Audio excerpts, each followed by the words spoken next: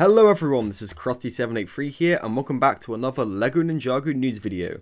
Today we have some potential information regarding the new episode titles for the 2023 Ninjago series. So be sure to leave a like rating on this video if you enjoyed it. Without further ado, let's drag out the video even further and then let's get straight into it. So as we can see here, some random schmuck has added a fake Ninjago episode to IMDb, and as a result the Ninjago drought is so bad right now, we're just gonna roll with it.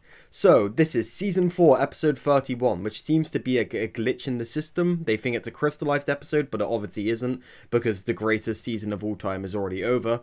And this episode is called The Rise of Dareth, and the description reads as this. Dareth kills Lloyd and reveals that Lloyd never had the true power. Dareth did all along. The Brown Ninja is the true hero, as Dareth is revealed to be the first Spinjitzu master. Now, this description implies that Dareth was actually the true hero of Ninjago all along, which obviously isn't true. I mean, this episode title is obviously faked, guys, so what you might be asking is, why did I make a video about it?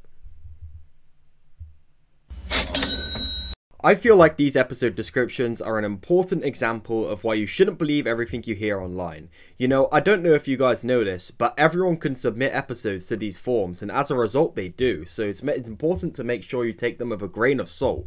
Despite the fact that I keep posting videos of flashy titles and thumbnails that all boil down to, yeah, this news is probably fake, make sure to take it with a grain of salt. So yeah guys, thank you for watching this video. Be sure to leave a like rating on it, share it with your friends, and subscribe to the channel for more videos just like it. Be sure to turn on notifications because tomorrow I'm sure we're going to have another set of fake episode names I can make a video saying, yep, these are fake on. With all that out of the way, thank you so much for watching everyone, and I will see you in the next life-changing Ninjago news video. I don't really fault people's hustle here. If you want to milk the hype for 2023, then like sure, even if it's just blatantly fake stuff that you just repeatedly say it's not real, then yeah, go for it. But I can't lie, it gets very annoying seeing these videos pop up on my feed all the time.